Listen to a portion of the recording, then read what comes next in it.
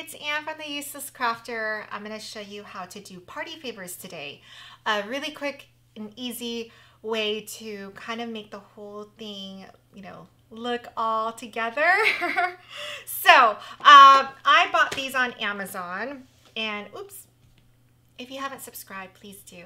That's all I'm going to say. All right, so I bought these on Amazon. They come flat, okay? So you fold them up. It's really easy to fold up. Really, my tip is you want to bend wherever there are creases both ways. So that will make putting it together more easily for you. And then they just come in right here. You just pop in the two little pieces.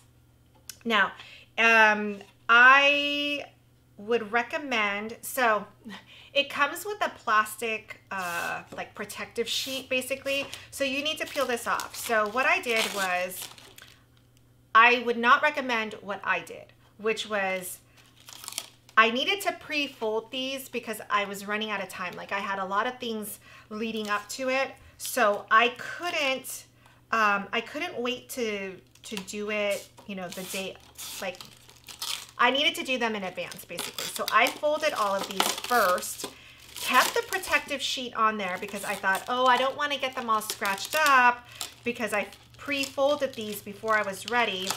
But you can see what I was just doing. It takes so long to take off the protective sheet. What I would have done differently is I would have just taken off the protective sheet first, then folded it and just kept it waiting. It's okay. I think it's okay. All right. So I bought two sized boxes. This one is just, a little cube. You can stick anything in it. Originally, what I had in mind was I was going to do cotton candy in the small one. And then the candy apple, I bought specifically for the candy apple. It has a hole in it already. The problem is this box was way too big for my candy apple. My candy apple looked like it was scrawny and skinny, so I ended up using this one. So this one does not have a hole, so I recommend you getting a hole puncher. And I just did this on each one.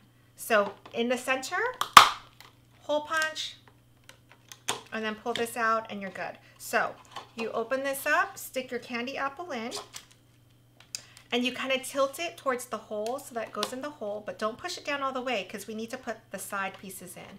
So fold the side pieces in, and then as you pull this up, that candy apple will straighten itself out, and then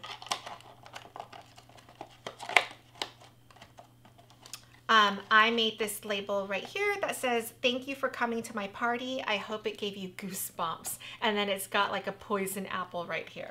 So the way I spruced this up is I added a little bow and the sticker. So the sticker will be a design, a Canva tutorial on how to create your own stickers. And I bypassed the whole Cricut because you see, it's just a square. So I designed it in Canva. I filled it up, the 8.5 by 11 sheet, and then I used a paper cutter and sliced everything so that I could get a ton of stickers on the whole sheet, and then just bypass putting it on the mat, cutting it when it's just a square. So I designed it with a square in mind so that I could skip Cricut.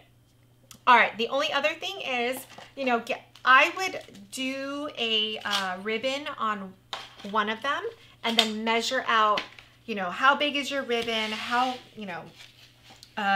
so that you can measure it. And then, so this one is, I'm going to cut it right now. It's about 16 inches. So I cut all my ribbon ahead of time. I'm going to put it down like this. And, it just adds to it. It wasn't that long to do. Do 16 inches, tie a little bow, and together, like 30 candy apples, they look stinking cute. So there you go. Add the sticker label, and that's it. So you have this beautiful wrapped candy apple that just looks like you spent a ton of money on. These apples I bought, they come in a case of 24, and I bought it without the case because the case that it comes with, if you've seen them at the market, it's kind of like circular, and then the stick, a little piece comes out. It just looks really ugly. This box is, to me, like very elegant, right? Like it's like a wedding party favor. So that's how I spruced it up. All right, that's all I have for you. tune in on the next one. I'm going to show you how to do the candy apple. I also did the Mylar balloons. So this is all a whole Goosebump scary theme. So there's going to be popcorn, cotton candy, candy apple, and Mylar balloons. And I hope that breaking it out separately helps you find the one that you want with the right descriptions and the links to the materials from Amazon. All right, I will see you guys next time. Thank you so much for watching.